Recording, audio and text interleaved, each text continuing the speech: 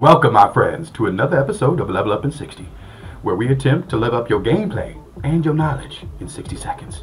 As always, I'm your man Strident, and today we're back on Overwatch for Xbox One. And it's a May Day.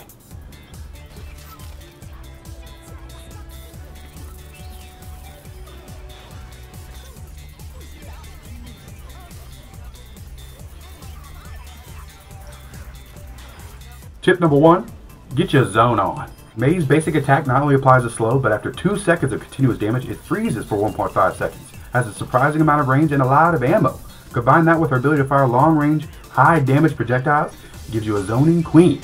So when you play Mei, fire away to keep motherfuckers at bay.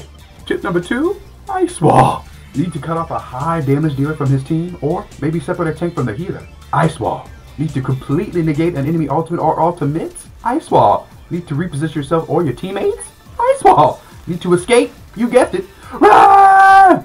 Or Ice Wall. Tip number 3, 1v1 Mei, bro.